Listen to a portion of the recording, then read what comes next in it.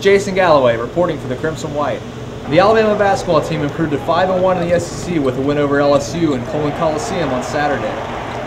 Convincing 70-46 victory over the Tigers keeps the Crimson Tide on top of the SEC standings and keeps its hopes alive for a dark horse chance at the NCAA tournament.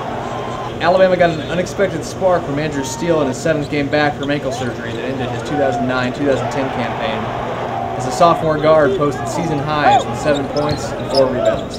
I mean, it's a lot of fun just to play in general, but, it makes it a whole lot more fun when you win and, just be able to help my team, get back on the court. It feels really good, the fact that we're finally winning, makes it a lot better.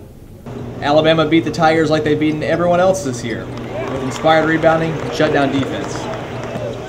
On top of dominating the glass 43-24 on Saturday, the Tide is now ranked 5th in the country in scoring defense, allowing just 56.8 points per game. What we've been able to hang our head on has been defense, and our guys understand that. They understand who we are as a basketball team, and I think you see with every game more and more confidence in terms of our ability to really be a lockdown defensive team, and I thought we did a very good job of that today. Alabama has won 8 of its last 9 games, but the Tide now enters its most important stretch of the season.